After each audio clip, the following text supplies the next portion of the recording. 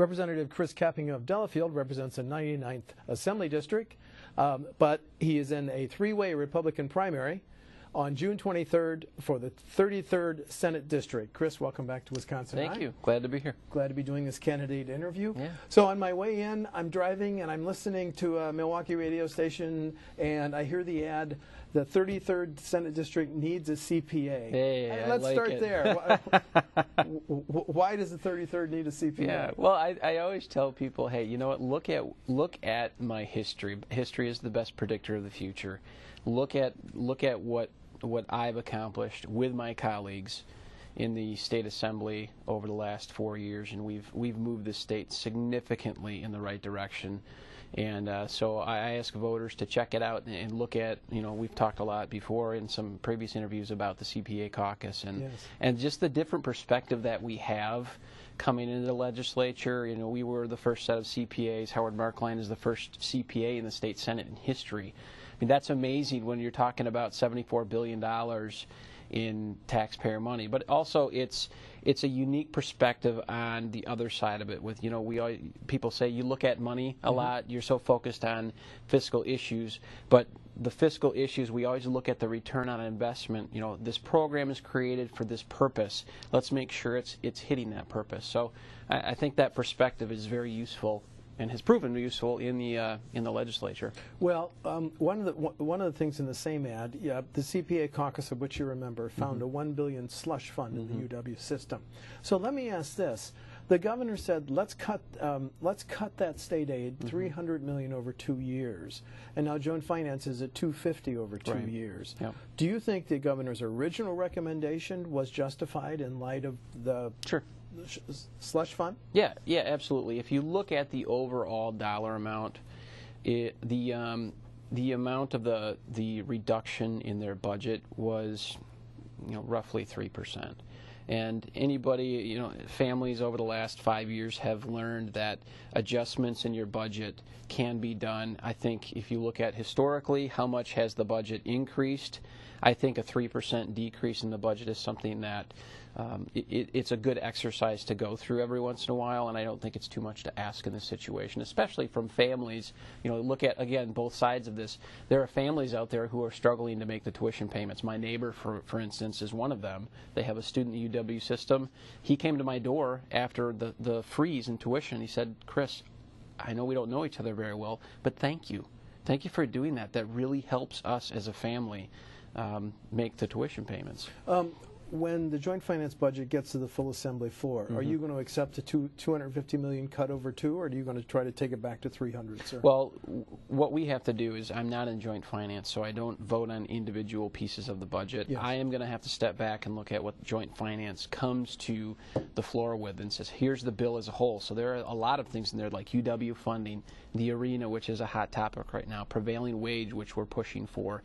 I have to step back as a legislator, not on joint finance, and say, is this budget as a whole good for the state of Wisconsin? Right now I have some pretty serious concerns about the budget as proposed. We still have to see the, joint finance has to finalize that yet, so I'm waiting to see what the final package is going to look like. In February, the governor suggested that the UW system be able to operate separate from the legislative branch. Operate with autonomy. Is that something you're glad is no longer a part of the joint finance budget, sir? You know what? I didn't really have a strong opinion either way on that. I've talked to people in the UW system who said, yes, this is great, and then I talked to people who said, what is this really going to do for us? And I think that's something that maybe down the road we can have more discussions on it, but whatever the proposal is, again, I have to look at the package that's there. I think more autonomy is good if there's still accountability in place, because it is still significant taxpayer dollars that are being spent there. John Nygren used a curious term on the issue of transportation funding. He said we're in a stare down now with the governor. The governor in February recommended $1.3 billion with a B in bonding. Too much? Are you one of those that says too much? Absolutely. If so, are you willing to support gas tax, which the governor has taken off the table, or raising the registration fee that you and I pay to register our vehicles? Absolutely not. I think that before we can talk about revenue adders, the solution is right in front of us. That is prevailing wage. We have to deal with this issue. Once we deal with the issue of prevailing wage, then we can reassess where things are at and determine, hey, do we still need a revenue adder? Or the other option that really hasn't been discussed yet is this reprioritization of projects. My first budget, when I came in, I remember very specifically them saying, this is a little bit unusual because we have some catch-up. So this budget will not always be this big. It's temporary. The second budget came in. Same exact thing said. This is temporary, and now we're into the third budget cycle of significant transportation dollars and significant bonding, as you know. Right. And it's becoming a permanent thing, and that is not right. We have to control our spending. Once we have looked at that, and I'm comfortable that we are prioritizing projects properly, and we've got prevailing wage pulled out, then we can say, is there a significant shortfall? Because obviously transportation and roads for commerce to education is critically important. Well, I was surprised last week when Speaker Voss said we may pass a no bonding budget, and the governor said, if you do that, I'll sign it. Is that realistic? What's the most bonding authority that you would agree to in the next 2 years, Representative? Well, overall, I think what I want to do is I want to see the trajectory of our overall debt go down. So the problem is you can say we're only doing $1.3 billion in bonding, but if we're refinancing bonds, for instance, the last two budgets we've refinanced bonds. Yes. So overall, which pushes out the debt service period. Exactly. So our debt service costs continue to rise, and especially from a transportation standpoint, we're getting to the point where those debt service costs are eating up a significant portion of the budget. So what we need to do is my goal is to say, we need to start getting our debt load overall to be going down because we cannot sustain, we're over, I think it's going to be over $15 billion in debt total. The statutory limit last time we looked at it was probably $22, $23 billion. That is, we have to control that. And I think we just have to make sure we're looking at where the dollars are spent. A big issue that we have to deal with, and the governor, to his credit, is implementing a new budgeting software right now. So PeopleSoft is being implemented, and I'm kind of the legislative guy on that team. So in order to know or control your dollars, you know, whether it's your family or a business, you have to understand where they're going. The state is putting in place a good software package, budgeting process that will help us determine where those dollars are going. Once we can do that, and we can say, this is a bad program, here's why, we can reallocate those dollars to something that's more impactful for that purpose, or we can say, you know what, here's a section of programs that just do not need to be there because they're not doing anything, and that may take care of our bonding issue. Okay, now let's talk about the Bucks deal. Let's go back to February. The governor recommended state support of $220 from the so-called jock tax. That's morphed. Now, the governor's press conference last week said state-supported bonding of $55 million. That's a long way down from $220. When you pay that off, it costs $80. Are you closer to being able to support the Bucks deal that was announced last week, sir? No, absolutely not. And again, it goes back to, if we put prevailing wage in place, the bill, the full repeal bill that we've looked at, we wouldn't even have to be having this discussion. Put prevailing wage in place, let's reassess the dollars. The other thing is, in Milwaukee, I've got a contractor, for instance, in my district who does roofing. And he said, Chris, I do a contract here in Waukesha County, and then I go to Milwaukee County and do a contract. It's literally twice as expensive because of all the red tape, regulation, residency requirements. We have to look at that if we're even going to consider state dollars or taxpayer dollars in any way. We have to look at those regulations and say, you know what? That's not right because the taxpayers are paying for that. Once we've addressed that, then we can go to, okay, if there's a shortfall and the Bucks are going to leave, what kind of public funding? I think it needs to be a local referendum. I don't think you can use general tax dollars from around the state because there is not support around the state. I think if you pull this bill or pull the arena out and put it in a separate bill, I don't think it would pass right now. Okay. Well, then, next steps. Well, here's my question. If prevailing wage repeal is part of the budget, would you reconsider your opposition to the Bucks deal, or do they travel completely separately in your mind? It depends on what it is, but I think if I would consider, prevailing wage to me is kind of the big, it's the big thing right now because that is long-term sustained savings for the taxpayer. So if the governor and the speaker came in and said, we're going to do a full repeal, but we're still going to put $55 million into the budget, or $50 million plus whatever the interest in the long term, we're talking $80 million. Right. If that was in place, I can comfortably go back to my constituents and say, guys, we're gonna save between $300 to $400 million a year because this part is in the budget. Overall, the budget is good for the taxpayer. That's a situation I could start getting my arms around. If prevailing wage is not in the budget that's on the assembly floor, are you a no? I never draw a hard line on a single issue. I think that's dangerous for a legislator to do because I don't know what else is going to be in there. There could be something very impactful for the state that I don't know about yet that would be, again, beneficial overall. So I have to look at that final budget proposal, see what's in there, and then make that decision. Senator Strobel, as you're aware, said for me to vote for the budget, the compromise on prevailing wages, abolish it for local government contracts. Is that would that be an acceptable compromise that doesn't get to the full repeal? I think it's a very good compromise. I mean, that would be a good thing to go to because the municipalities are constantly coming to us saying, hey, thank you for not passing down the mandated things, we have to pay for out of our unfunded mandates. But we still have a tool here that you guys could really help us with. So municipalities would love it. School districts would love it. But is that the best thing? No. But I'm not going to let perfection be the enemy of good by saying if it's not absolute full repeal, then I'm not going to touch it. I don't think that's a good stance to take. Representative Dean Knudsen last week said, I don't think we should have created WEDC, Wisconsin Economic Development Corporation. Is it time to get rid of WEDC, or does it fulfill a valuable purpose? Yeah. As a free market guy, I really struggle with the proposal of having government come in and try to, if you look at their specific industry segments that they've said, hey, these are really important to us. I think that is a dangerous and slippery slope.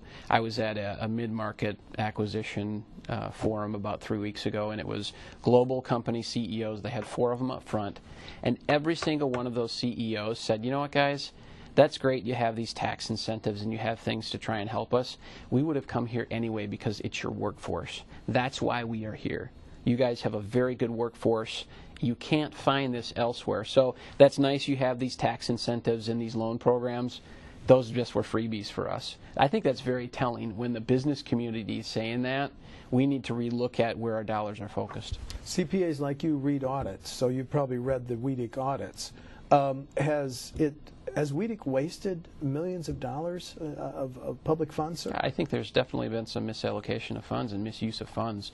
When the CPA caucus came in, we really looked at that, and I requested an aging report, which in your business, if you have people who owe you money, you want to make sure they're keeping their payments. And when we saw the aging report, they realized there were companies on there who had not made payments in years. That is not good stewardship of the taxpayer money. So there definitely were some problems. I know the governor has stepped in. They've taken actions to improve it, and I think it's taken some big steps. I don't think you can take something that's somewhat broken and fix it 100% immediately. That takes some time. I think there's good progress, but there definitely is some room for improvement. Well, Joint Finance has said, okay, this $55 million should no longer go to businesses, but let's put it out there to develop a better system of incentives. Are you fine with that? No, I would prefer that. Prefer us to look more again at the worker training, because every single CEO that was up at that forum that I just spoke about said we can't find enough workers. If you guys could help facilitate connecting workers with our companies, that would bring a ton of value to us. And again, we have to look at what businesses are asking for. And the problem with government sometimes is we can be so inward focused in creating our own great ideas.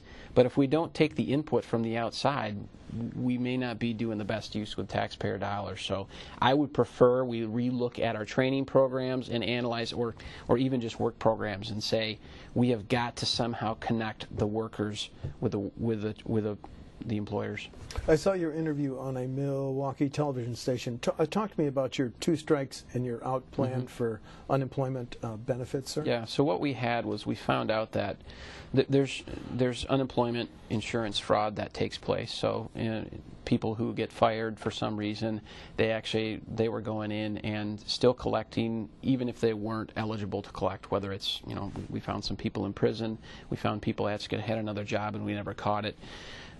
from the employer side, we've put sanctions in place, but we didn't have anything that really had teeth from the person who, I mean, everyone knows they're working and collecting an unemployment insurance check. They know that's not right, but we really didn't have sanctions in place to penalize those people as hard as we should have, I think. So what we're doing finally is trying to make sure that we've got something with teeth, we say, that will prohibit or try to have people not commit that fraud, because they know, hey, if I get caught twice, I'm out. 7 years, I don't get anything.